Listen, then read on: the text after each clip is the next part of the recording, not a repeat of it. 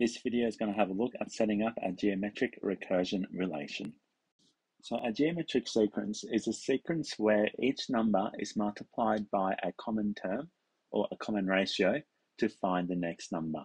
So each number in that sequence is multiplied by that same number. So this can be shown in a recurrence relation.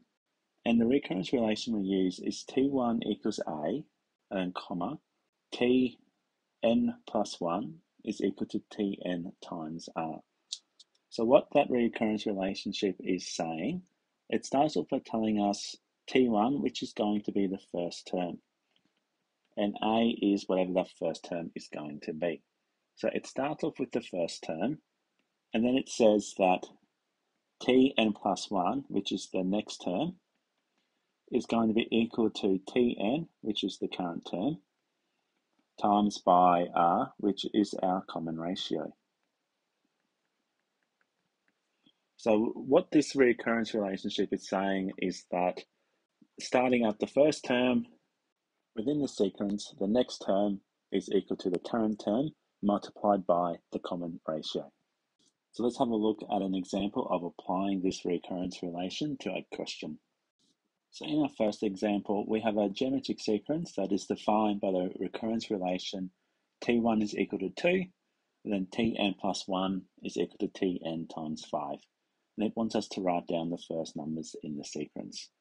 So we would be writing down our T1 term, our T2 term, T3, T4, and T5.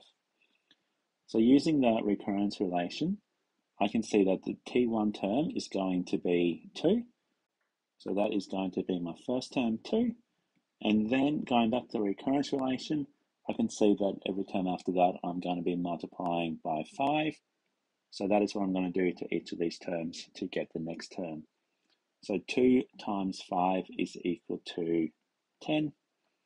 10 times 5 is equal to 50. 50 times 5 is equal to 250, and 250 times 5 is equal to 1,250. And I can see that for each new term in the sequence, I multiplied the previous term by 5.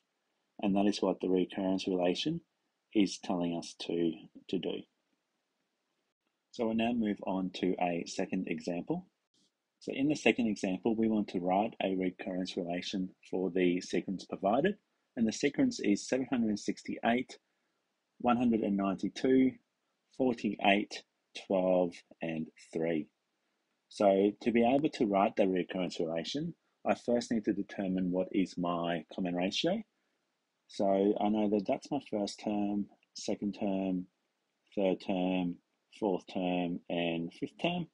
And to find out what my ratio is going to be, I can go T2 divided by T1. So that is 192 divided by 768, and that is equal to 0.25. So my ratio value is 0.25. Now I can also, if I wanted to, check that by calculating it using different terms. So I could have used term 3 and term 2. So T3 over T2, because it's always the later term that goes on top and the earlier term down the bottom. So this time it'll be 48 divided by 192, which again equals 0.25. So now that I've got my common ratio and I've checked it, I've done it twice, so I know that it is the correct ratio, I can go ahead and write the recurrence relation. So when I'm writing the recurrence relation, I'm going to start off with the first term. So T1 is equal to 768. So once I've done the first term, I move on to write the rest of the relation, and it is going to be Tn plus 1. So the next term is equal to the current term, so T1 times by the ratio, which is 0.25. So that is my recurrence relation for the sequence that was provided to us in the example. T1 equals 768, Tn plus 1 is equal to Tn times 0.25. So that's a couple of examples of how do we apply a recurrence relation to a geometric sequence.